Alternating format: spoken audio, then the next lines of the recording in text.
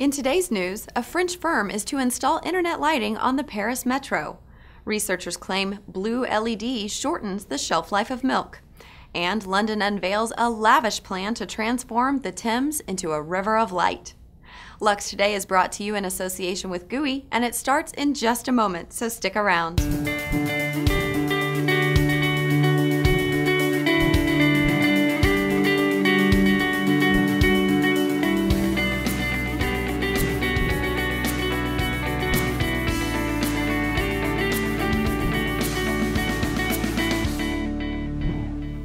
Hello and welcome to Lux Today for June 21st. I'm Courtney Ferguson.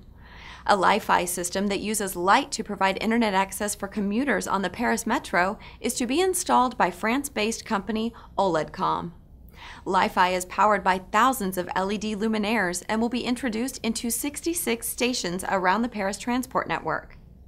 When the system becomes operational, the city will be the first in the world to offer LiFi internet services to over 2 million commuters. Oledcomm has installed similar systems in offices, hospitals, stores, and public street lighting. However, LiFi signals are unable to travel as far as Wi-Fi. LED might be improving commutes, but the same can't be said for your morning coffee. Researchers at Cornell University, New York have published a report that claims LED lighting might be turning your morning yogurt sour. The academics found that exposure to LED in grocery cases for as little as 4 hours can have a negative impact on the quality of refrigerated milk. Those involved in the study described dairy products exposed to LED lighting as tasting like cardboard.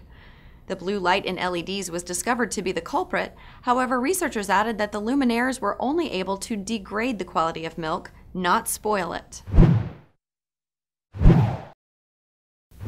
LEDs certainly won't be spoiling London's spectacular bridges.